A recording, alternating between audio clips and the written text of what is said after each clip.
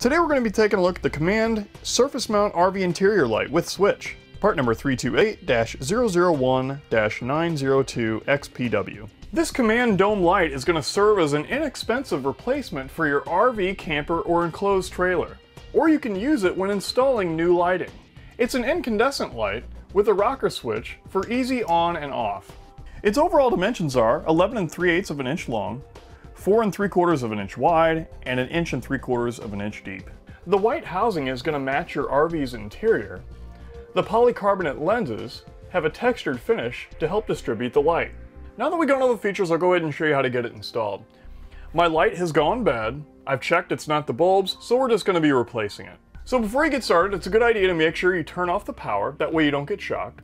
Once you've done that, we'll start by removing the lenses. This is where we can access our hardware to take down our light.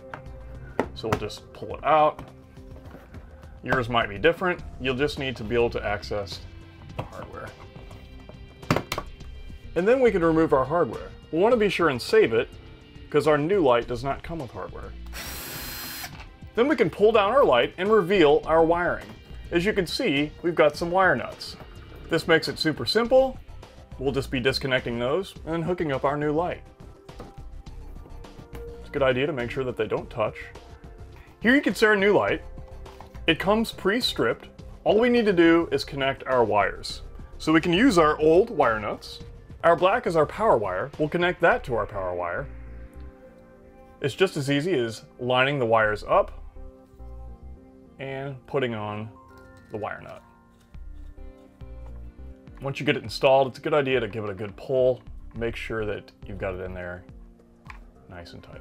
Then we can just repeat the same process with our white wire, which is our ground.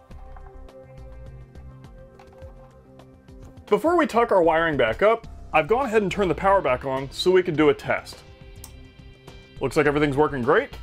We can turn it back off, tuck our wiring back up in there, and then mount our light to our ceiling. Now we can just remove our lenses. This is going to reveal our mounting holes. I'm going to try to line it up as close as the other light was. And then I can reinsert my hardware. Now if you're using a screw gun, it's a good idea to use a low torque gun. That way you don't strip out the holes. Then we can put our lens caps back in place and turn it on.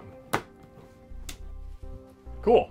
And that's going to complete our look at the Command Surface Mount RV Interior Light with switch, part number 328-001-902XPW.